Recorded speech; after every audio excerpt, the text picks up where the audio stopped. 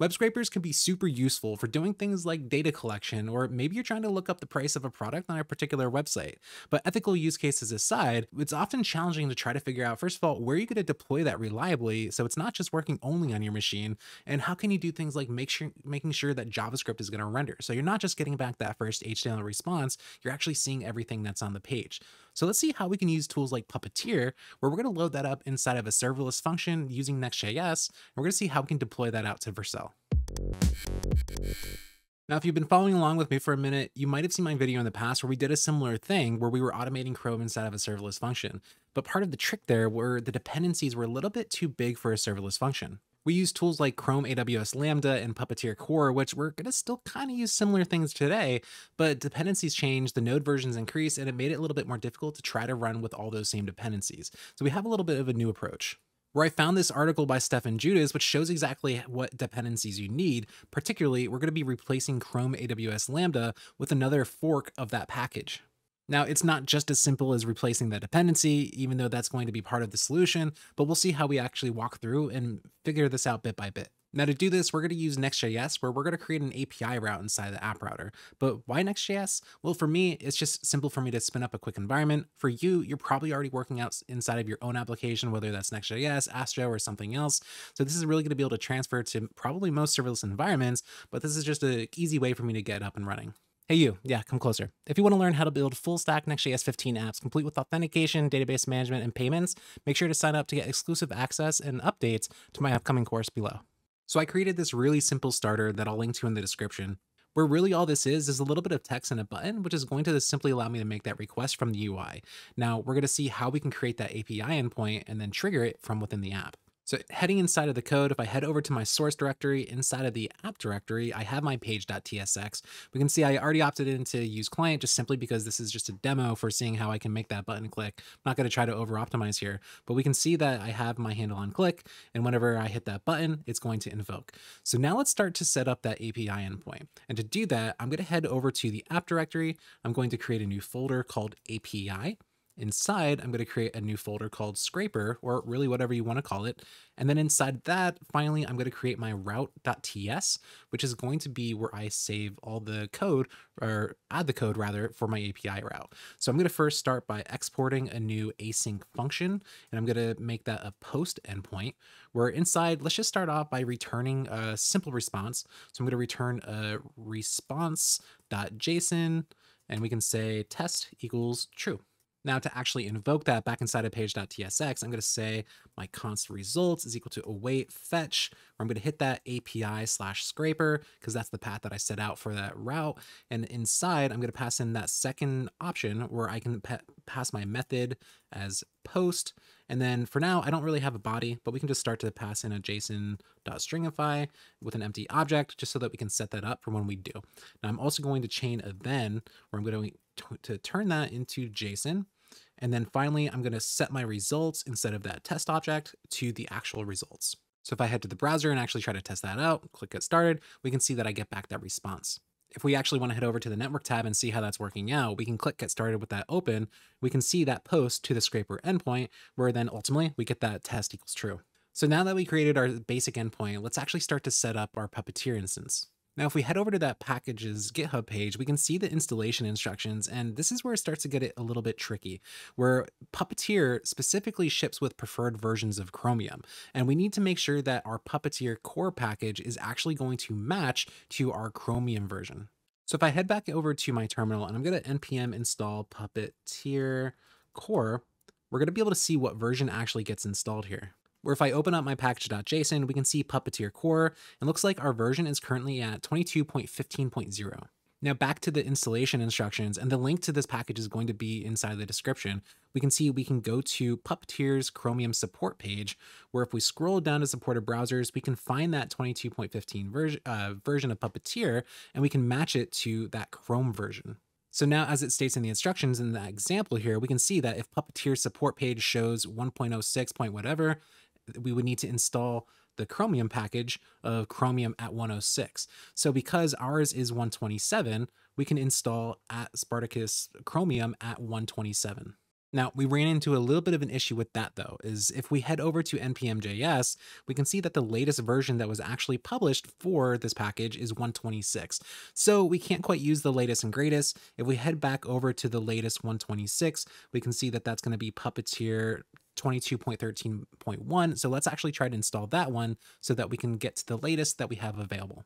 So in my terminal, I'm going to npm install Puppeteer core at 22.13.1. And before I actually start to install this package, if we read a little bit further down, we can see that if your vendor does not allow large deploys, which ours is that case, 15 megabytes plus, we're going to need to use the min version of this. So we can see that right below it, it shows us this other option of the min package. So what we're going to do is we're going to install that min package, but we're going to install that one at 126, which is the latest that we have available to support.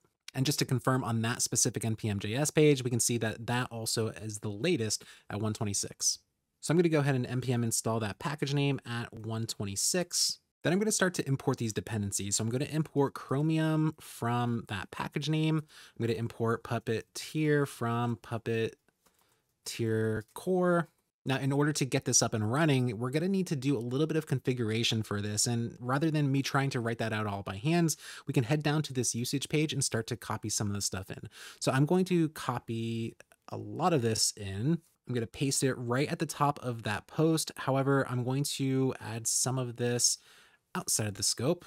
I'm going to clean up some of these comments and I'm going to just skip through and clean the rest up. I can also get rid of this test case since we're not actually doing any testing. We're just trying to automate the browser here. I'm going to make sure that this is indented properly and get rid of the assertion. And once we're ready with that, I know ahead of time that this isn't going to work, but let's just see. So I'm going to go ahead and run npm run start to spin up my server. Make sure I refresh the page again so that we can get the new application. And if I hit get started again to make that request, we can see that we do get that 500 error. And if we preview that, or rather look inside of the terminal, we can see if we get an error, we can see that the Chrome executable path isn't actually resolving properly. Now, the problem is if we're trying to run this locally, we need to specify the local path for our Chrome instance rather than it trying to actually use what's not our local version. Now to do this, if we look down at this executable path, what we're going to do is we're going to create an environment variable so that we can manually set this. And if it is set, we're going to use that. Otherwise, we're going to fall back to this executable path, which will work in the deployed environment.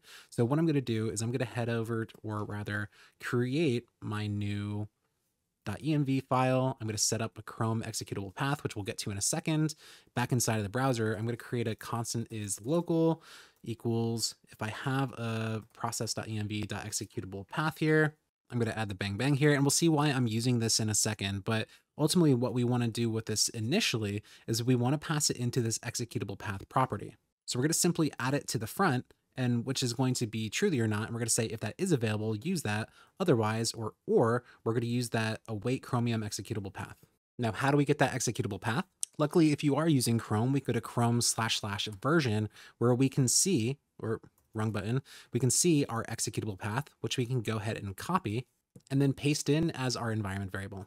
So now let's go ahead and try this again. So npm run dev, I refresh the page, I'm going to hit get started, and we can see that we at least got a 200 now. So now let's actually try to manipulate some of the page stuff so that we can see that it actually works. So I'm going to update this to spacejelly.dev.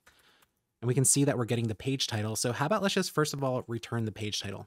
If I get started again, we can see that this time we do actually get an error. We get this error that's called navigating frame was detached. Now this is where that is local check is going to come in handy, where I'm going to update the args and I'm going to go ahead and paste this in, but we're going to walk through it, where we can see that what I'm going to do is if it is a local instance where I have my Chrome executable path set, we're going to go ahead and use the default args from Puppeteer itself. Otherwise, we're still going to use those Chromium args, but we're going to pass in a few additional ones, including hiding the scroll bars, incognito, and no sandbox. But ultimately, we can see, you'll be able to see this code inside of the source link that I have inside the description. But now let's try this out with a different set of args. If I hit get started again, we can see that we do now get that page title. But the big question is this actually going to work deployed? So I went ahead and dumped this into GitHub. I'm going to go ahead and import that and deploy it.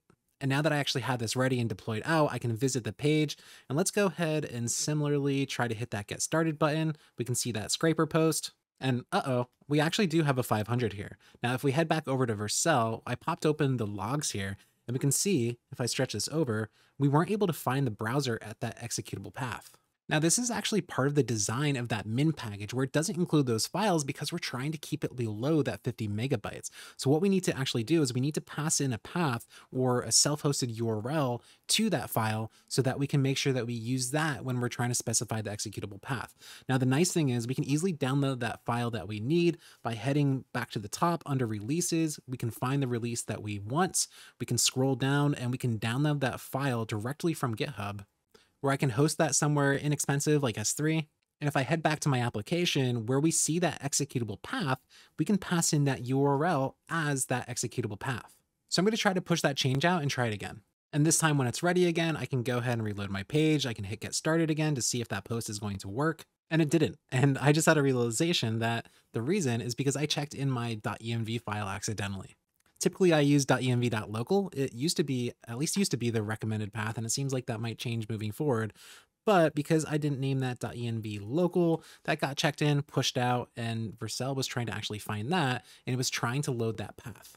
The way I can see that is if I head over to my logs directory, we can see all the logs, and we can see that exactly in here, it's not able to find that configured executable path, which is trying to look for that macOS Chrome, which is pointing to the fact that it's trying to look up that path.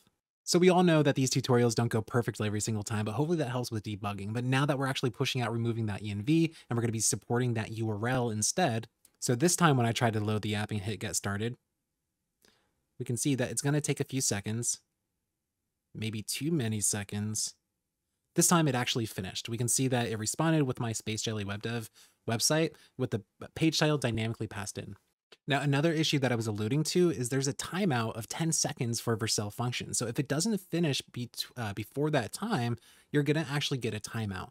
Now, we can see that that actually just happened here, and I was expecting it to happen that first time. Now, if we look at the Vercel documentation for this, we can actually configure this to go up to 60 seconds for hobby accounts and even higher if you have a paid account.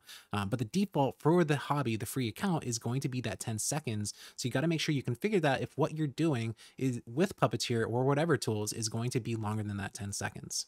But now that we actually have Puppeteer running locally, we have it running in our Vercel environment, we can really take advantage of any of the different APIs with Puppeteer so that we can do whatever kind of scraping or looking inside of the page that we want.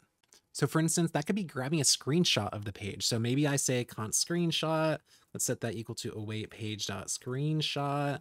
And while we're not going to be able to actually see what that looks like quite yet, let's log that out so that we can see that in the browser, or the terminal rather. So if I now run that locally, and I try to get started again,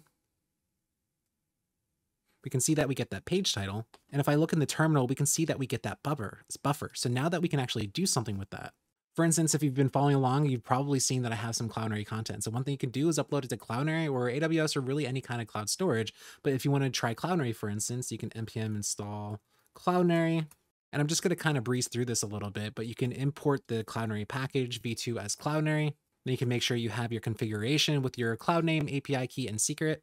Then I can actually upload that directly to Cloudinary, where I can use the upload stream method. I can send that screenshot, the buffer of that. And then finally, that resource is going to be my Cloudinary upload. So I can just simply return that inside. And this time when I try to hit get started, and we got to wait a few seconds for that to actually perform, we can see that scraper request. We can see not only, that was pretty quick, we can see not only do I get that page title, but I also get that resource, which now if I try to open that up in the new tab, we can see that I have my screenshot of spacejelly.dev. Now, of course, because this is an API endpoint, we probably want to make this dynamic. So what we can do is we can set this up to pass in a body. So if I wanted to pass in my JSON and I say, how about site URL is equal to https spacejelly.dev, I can actually go into my route.ts file, and on that request, with typed out as a request object, I can say, I want to grab my site URL, and that's going to be equal to await request.json. I have that handy JSON method attached, and instead of specifying spacejelly.dev manually, I can pass that in as a variable. So now we can see if I click get started again, we can see that scraper request go off. We can see that that still brings back spacejelly, but if I now change that to colbyfayok.com, I can refresh and try that again. And this time we can see that it returns that Colby Fayoc page title. It returns that Cloudinary resource still, where let's just double check that this is going to be, yep, it's going to be the screenshot of colbyfayoc.com. So that worked perfectly. So again, a lot of this is configuration until you can actually get to the Puppeteer part where you can start playing around with it. So make sure you check out the link inside of the description to get the full code for exactly what you need to do. This is only scratching the surface. If you're ready to build a full stack Next.js 15 app, make sure you sign up below to get exclusive access and updates to my upcoming course. But speaking of API endpoints, what if I wanted to be able to hit this API route from a different application? Chords is probably going to stop me, so let's find out how we can fix that.